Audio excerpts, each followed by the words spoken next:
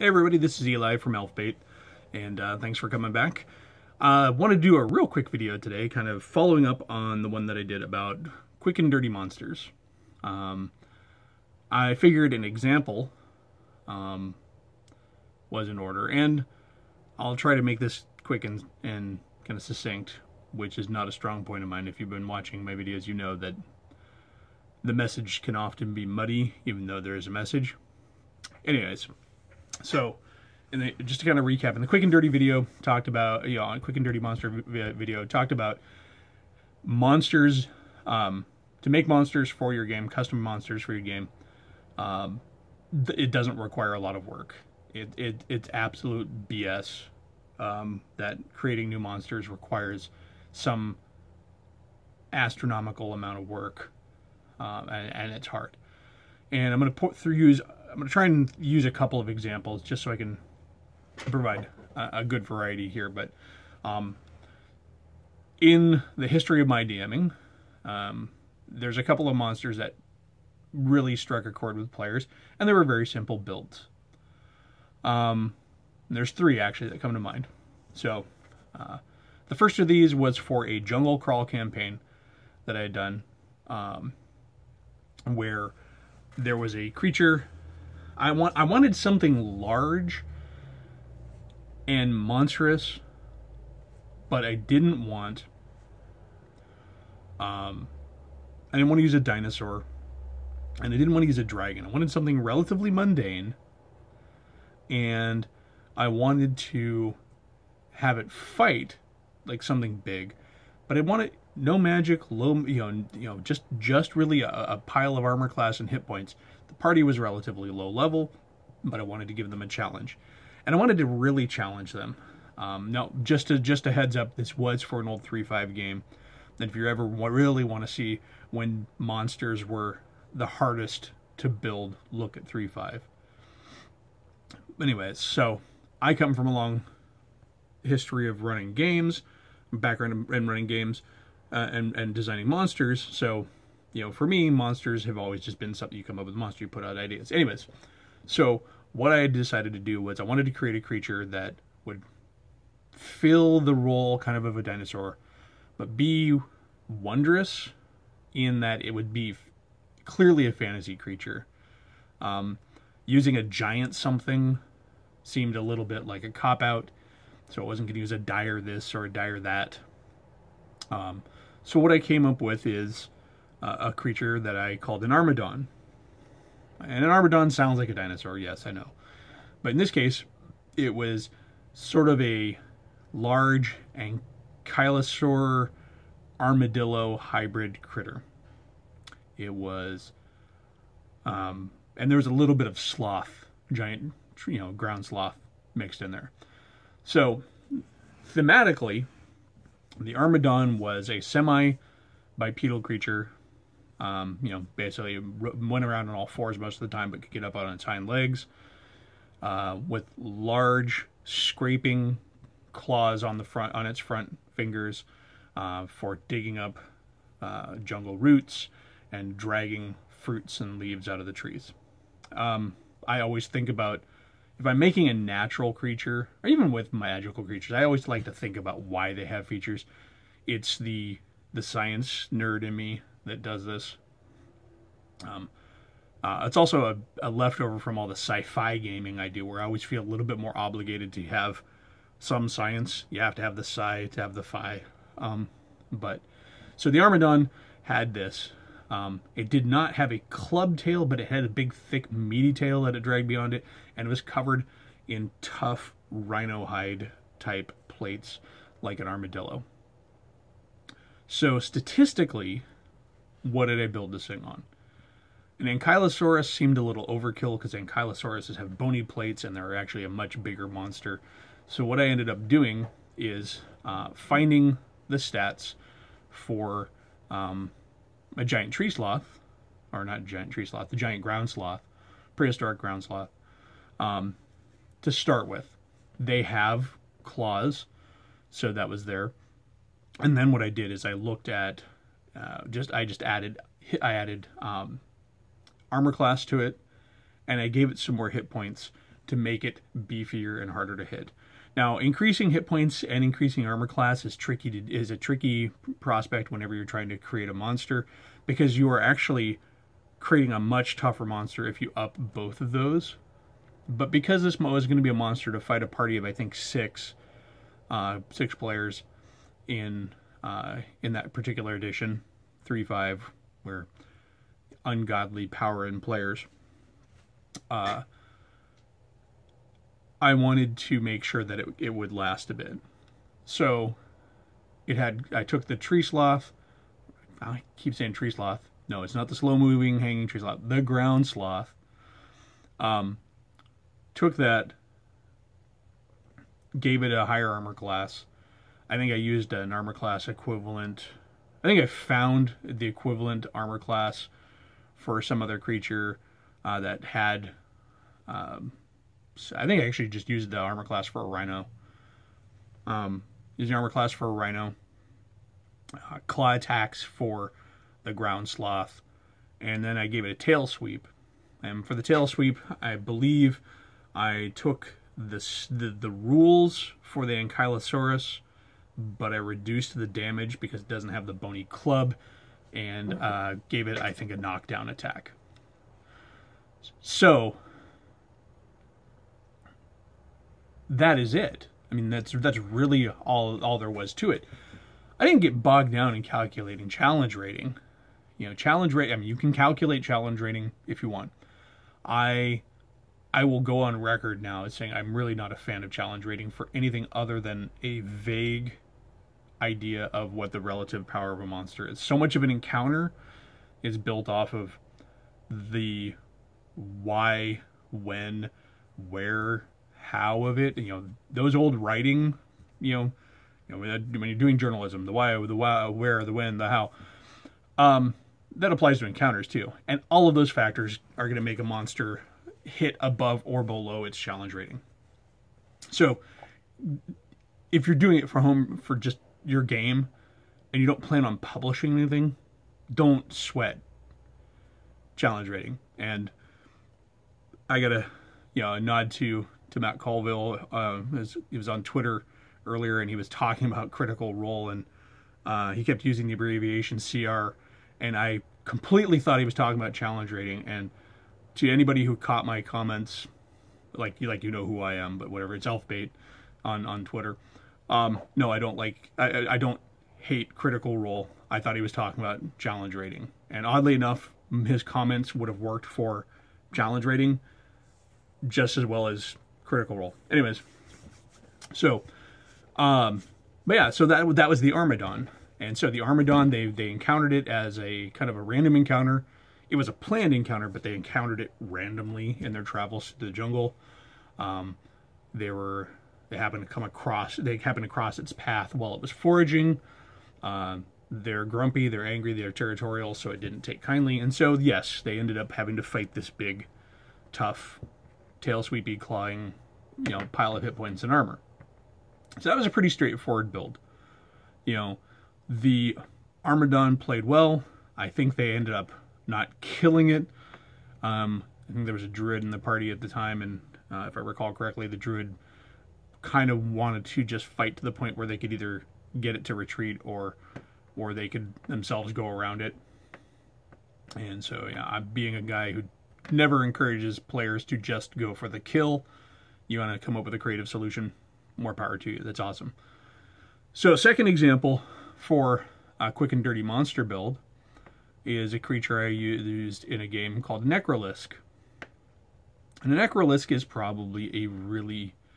It's a really easy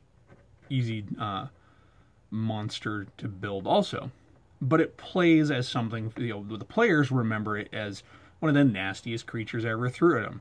And it really was, for all intents and purposes, a basilisk that lost its gaze attack and gained a nasty bite attack. So the Necrolisk's bite, statistically, it was identical to a basilisk. I think the only difference is I may have upped its dexterity because it didn't have a gaze attack to petrify its enemies, so it was actually more of a melee fighter, and I wanted to make sure that it could hit. Because of the Necrolisk's big thing was its necrotic bite attack. And when I'm not talking about necrotic as in disease necrosis, this was a magical creature, like a basilisk is a magical creature, that when it bit you, it did magical necrotic damage. In other words, it caused localized death in your tissue. It didn't have a level drain, but it was this dying effect that was a magical death effect. So the bite would do its bite damage, and then it would do X dice of additional damage. When at the time, because it was 3.0 or 3.5. Yeah, at the time I had to write out some description for what it did. But nowadays in 5th edition, you could just say bite attack is 1d6 or whatever a basilisk's bite is, plus save versus fortitude suffer an additional 1d4 necrotic damage per turn until the appropriate measures, remove curse or if you want to make it a little lighter weight, until some sort of healing magic was used. Can't be bandaged. Flesh continues to just deteriorate, and until some sort of magical cure is applied. But that was it. That was the Necrolisk. But that creature had the party hiding in Lehman's tiny hut forever. I think the thing parked itself outside the door, and they were afraid that it was going to be there when they got up in the morning, because that thing only lasts X amount of time, depending on the caster. But yeah, they were, that thing had them terrified that they were going to end up, because one of them got bit, and fortunately there was I think the same party, but from the Armadon, I think there was a druid in the party who was able to do some healing damage, or a cleric or something. But yeah, I mean, it was a basilisk with a different attack. I described it slightly different. It was a little bit more nightmarish than the basilisk. It was longer and slinkier. It still had the same number of legs. Kind of thinking back on it, I mean, it probably moved like Randall from Monsters, Inc. Had big goggly eyes, and I think I kind of just made it look more anglerfishy, kind of long, needly teeth, sort of, can really sink in there and get that necrosis going. But yeah, so it was statistically a basilisk. It just had this necrotic bite instead of the petrifying gaze. Now the third creature is for the quick and dirty build. This is not just a monster for a single encounter.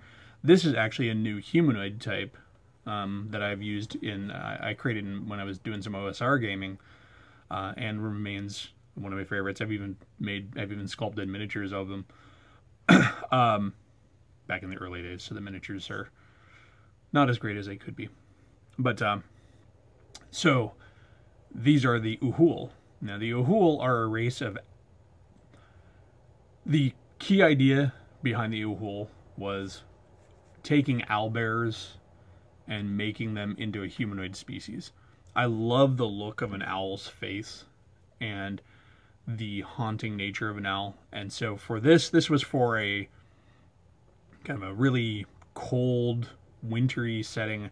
And I didn't want to just use bugbears or orcs again, but I wanted to have the party encounter monsters that fought kind of at that level, but would really have some new style. I mean, like the big owl eyes, and described as the moon was hitting them, and they were kind of, and they were hooting and stuff and guiding the party along and sort of spooking them along.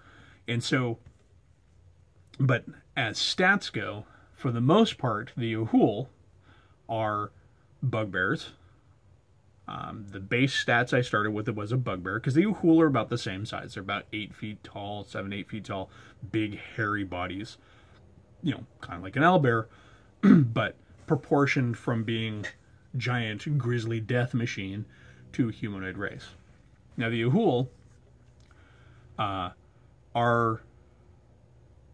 So that is the statistics for an Uhul. you know, they have claws, they have a beak attack, they have senses, you know, they have night vision, they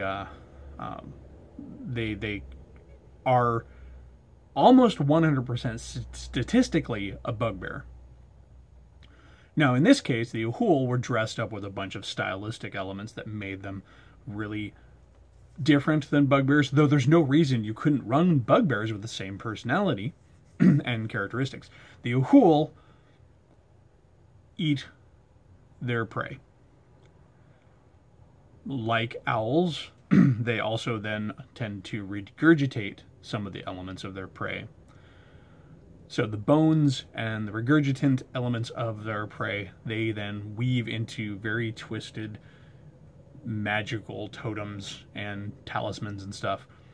And so the Uhul are this evil sort of, I mean, whereas, yes, bugbears are traditionally depicted as evil, Uhul are not just savage evil, savage chaotic evil things. The Uhul are very much this, I'm not only going to eat you, but then I'm going to use you against your kin. That was part of their personality. They would tend to make cursed items that they would then try to inflict upon the kinfolk of the people that they had consumed. Their chosen prey was other humanoids. They didn't spend a lot of time hunting the other creatures of the woods, so the local villages had myths and folklore about them, and chants and sayings, and the Uhul would leave horrible grisly gifts hanging from the trees at the edge of their settlements, and just scare the crap out of them. But again, this is talking about quick and dirty monster creation. Remember, at the core of this is just really a bugbear. But after all of this change up, this bugbear is now something much, much different than a bugbear. In addition, the Uhul lived in ground burrows in forests, where they also shared their space with eye killers. Eye killer is a Native American myth, I believe, and was depicted in the old Fiend Folio. I used the eye killer in a slightly modified version because the eye killers, I believe they actually had a death gaze, which I thought was a little tough as a companion species for a humanoid. I mean, it could have been, but instead I made them have like a paralytic gaze, where the Uhul would use them as hunting creatures. So there was a symbiosis between them and this other stock monster that was also slightly modified, and in that case it was just a matter of changing up the effect of the gaze attack. So to finish out the Uhul, statistically they're pretty much bugbears. What it came down to was writing up a couple of little special items, and they had shamans, and they would have these like bone flutes that could cause fear, because they were actually totemic, weird spirit flutes that keyed in and had this sort of spiritual effect. They would, and then how I played them was actually a huge part of who they were as monsters in the game. They were harassing the party. They were scaring them. They were following them in the dark. They were not letting them rest. This built up over time.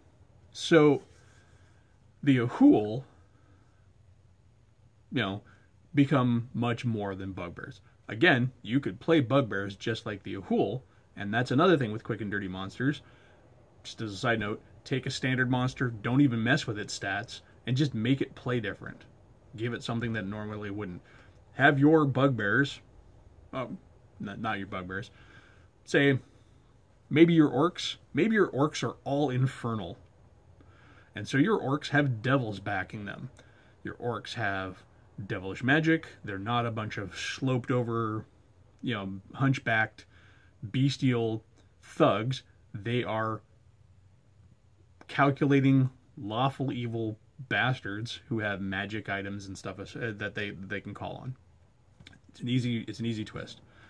Anyways, so this video is actually turning out to be running about almost as long as one of my normal videos, but I wanted to give some good examples. So, kind of recap, we had the Armadon, who was a mishmash of a giant ground sloth, a Ankylosaurus, and a rhino, to present a fighty monster that was going to be a challenge for a lower level party, around 3 or 4, third or fourth level. Then there was the Necrolisk, which is really just a special effect swap out and attack change for a standard monster, the Basilisk, changing from a gaze-based attack to a melee-based attack with a new special effect.